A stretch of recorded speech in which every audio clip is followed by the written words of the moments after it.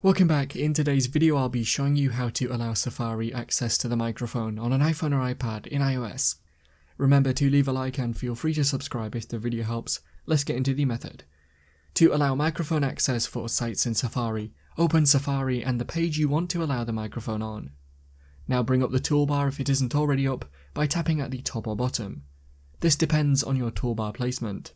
Now tap on the double A icon at the left of the address bar and then tap on Website Settings. Now find Microphone and tap on it and then choose Allow.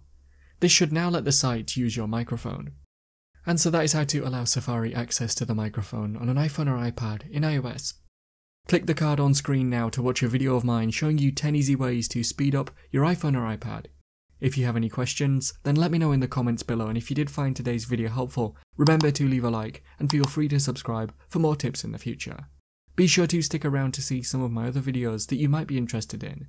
Thanks so much for watching, and I will see you in another video.